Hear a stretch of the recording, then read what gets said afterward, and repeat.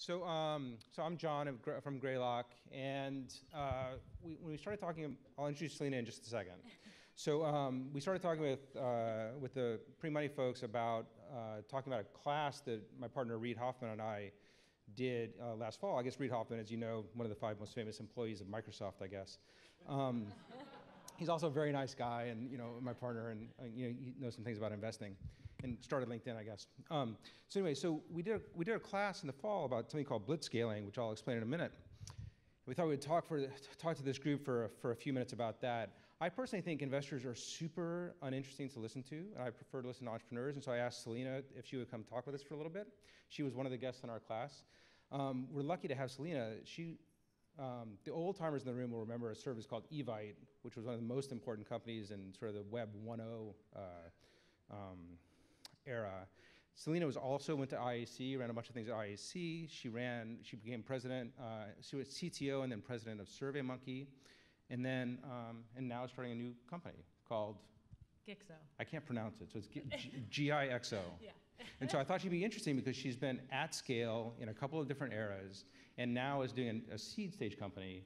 And so thinking about the lessons that she can apply from her scaled companies to the seed stage companies, I thought that would be interesting. So this is a little change of pace and maybe not a super popular point of view compared to the last, given the 500 startups thesis. But blitzscaling, the idea was that most of the truly large companies in the technology sector come from Silicon Valley. So when Reid and I started looking with our co-instructors, Alan Blue and Chris Ye, and Reid and Chris are writing a book now called Blitzscaling.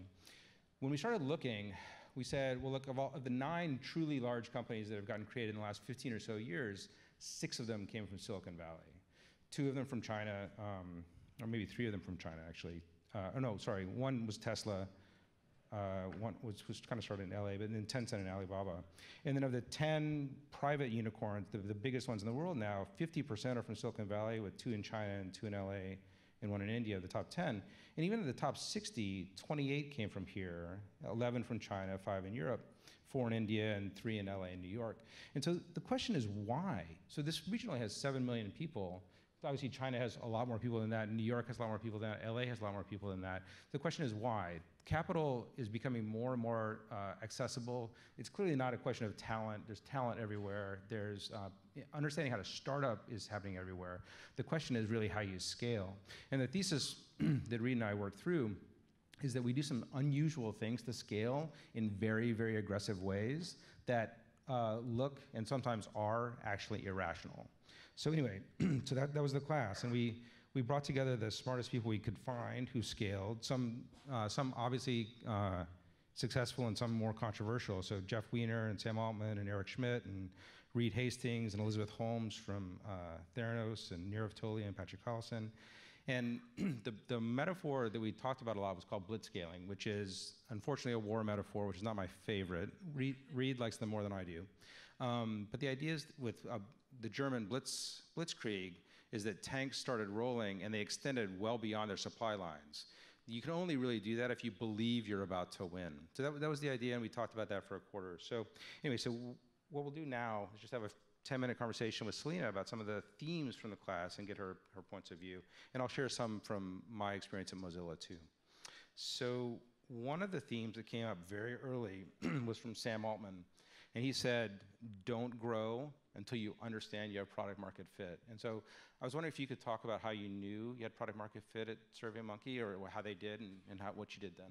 Sure. So SurveyMonkey had a pretty interesting backstory in the sense that this founder started the company in 1999 and didn't take a penny of funding, which is obviously very different. He started in the Midwest, and he kind of figured out product market fit just by getting consumers to use it. And kind of the unique thing with SurveyMonkey is it obviously has a viral coefficient. So you send surveys, other people see them, and so he didn't need to necessarily spend on marketing dollars in the same way. And so he was able to essentially get to product market fit by just validating consumers were using the service. As we're looking at it now with our new startup, we are spending an enormous amount of time talking to consumers, and kind of my kind of rule of thumb is, as soon as you start hearing the same thing over and over again, that's when you start seeing that you've learned the themes from consumers. But ultimately, until you build a prototype and start getting it out there and having consumers try it, it's really hard to establish if there's actual product market fit. And so that's kind of the approach we're taking this time. And how did you know that you had product market fit? Did it start just growing, or what happened? So again, at SurveyMonkey, it just started to grow. And even at Evite, we essentially left the platform alone for about 2 or 3 months. And I'm an extremely clumsy person and tripped over the cable. And then someone called us and was like, what happened to Evite? And we plugged it back in, and we realized that it had grown on its own. We were very young at the time, so most people check their businesses more often. But again, I think it's a matter of the more consumer usage you can drive and ensure engagement. Like you can buy consumers up front, but ensuring that they engage and stay with you is by far the biggest metric of consumer product market fit. Yeah, and Sam Altman told a story about Airbnb and about how they only had the 3 of them for the longest time, and it was painfully slow.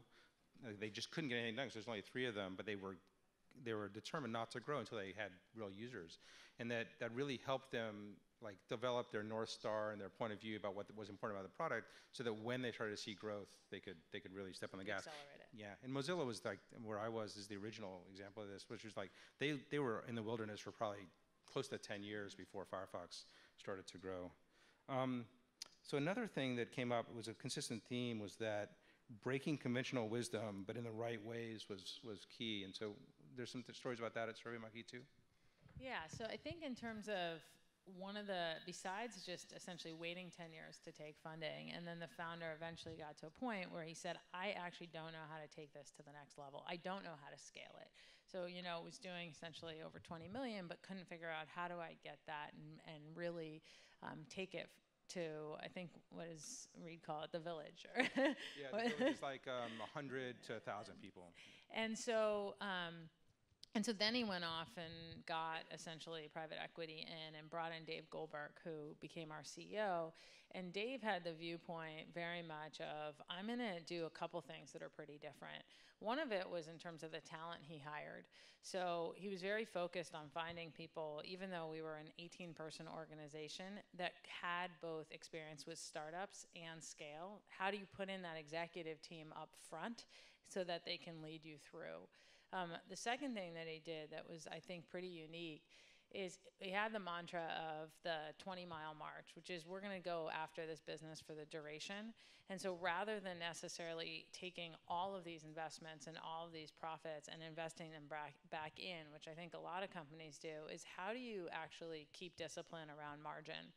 And how do you grow potentially at a more steady, sustainable pace and figure out what those sustainable growth levers are, but just balance how much you're reinvesting and keeping that EBITDA there.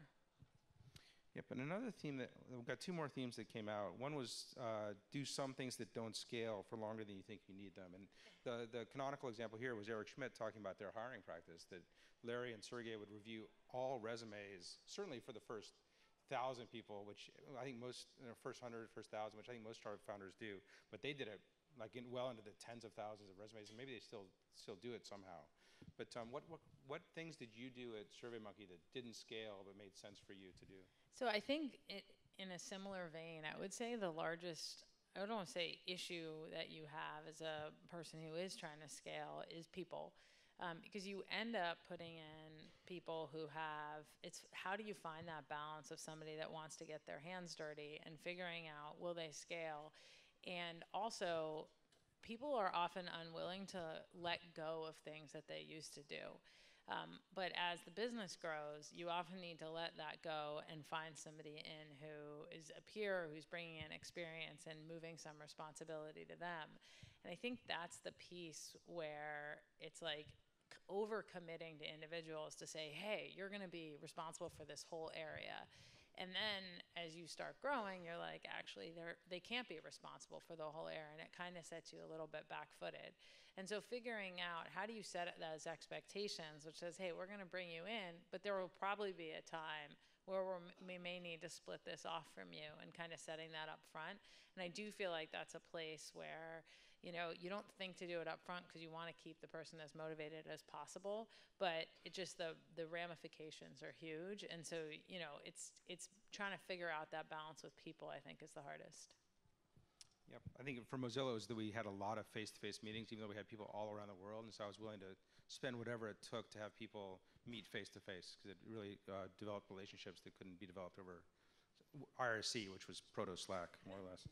And so then I guess the last thing, the strongest theme that came through, it was amazing watching people who are extremely successful, Marissa or Reed Hastings or Jeff Weiner or Reed Hoffman, they all except for one guest, and I won't mention who that is, talked about how important mentorship was. And my relationship with Reed was a mentorship relationship. As I was building Mozilla, and Reed, I was very lucky to have Reed help me with that.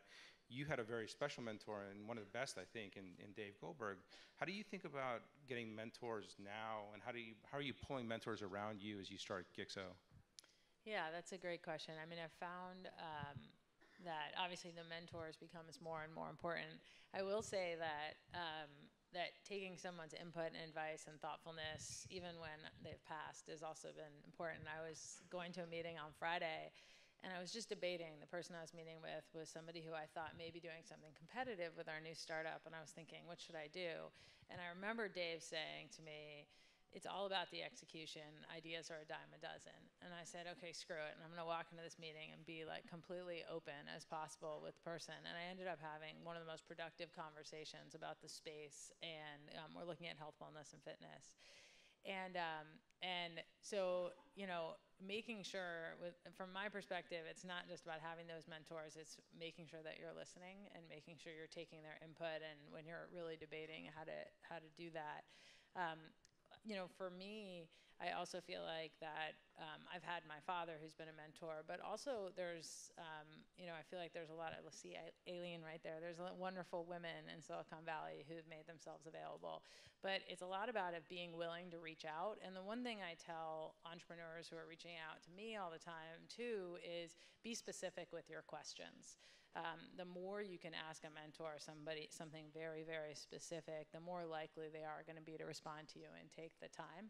And I think that's been also helpful in trying to create that network. Yeah, that's interesting. That's different than my experience with Reed, especially, because the way Reed and I met each other is that a friend of ours sent us an email that said, John, Reed, you should meet. And I take those emails really seriously, especially if they're very short like that. And so Reed and I just started having breakfast, and we had a list of things to talk about going in. And we'd talk about some of them, and we'd always end up with a list that was longer after breakfast than when we started. And so we had to schedule another breakfast. And so maybe Reed's unusual, and maybe our relationship's unusual, but like my experience has been that mentorship, the most surprising lessons come from things you're not asking about and you don't know you should ask about. So it was interesting. Yeah, I think that's true. I think, though, often when you're trying to make that intro to someone, it's like if you're going in with something specific to at least kick off the conversation, it's helpful. Depends on the referrer, I guess. And so the last thing I want to finish with is, so, you know, you've scaled some very large companies and huge impact. Gixo now is, you know, two people. you and your former co-founder, or current co-founder, Al Lieb. What are you going to take from the companies that you scaled? What are you doing now that you're taking from those lessons? So I'd say one of the biggest things that we did was establish up front. We sat down, which we definitely did not do when we started. So we started Evite together 19 years ago, is still at Stanford. So, and we haven't worked together in 15 years. And so we sat down and I said, okay, one of the things that I took away from Dave was thinking about up front, what is the company that you want to build? And I feel like enough co-founders don't sit down up front and say, you know, what is the mission that we're actually trying to go after? What's important in terms of the people we're actually going to hire if we hire? What are we willing to do from an exit strategy perspective? Because I think if you look at founders that break up, which is one of the biggest impacts to investors is when founders fight, it's because they didn't have enough of those conversations up front. And establishing literally day one, the first thing we did was sit down and talked about the type of company that we wanted to build. And that was one of the biggest things that I learned, is because if you scale and if you're thinking about the long term, you want to have those discussions right away. And I would say, again, I think the second big thing is really, really spending that time thinking about and working through competition, customer fit, and a lot more on that, and the business model than I think that, especially as two engineers, we would have naturally done. It's funny because it's fun to visit you now because you're so clearly going to build a big company, but you're so willing to be patient when it's just the two of you. So I think that's good advice. So cool. That's all we had. So thank you very much, Selina. Thank you, Appreciate it. guys.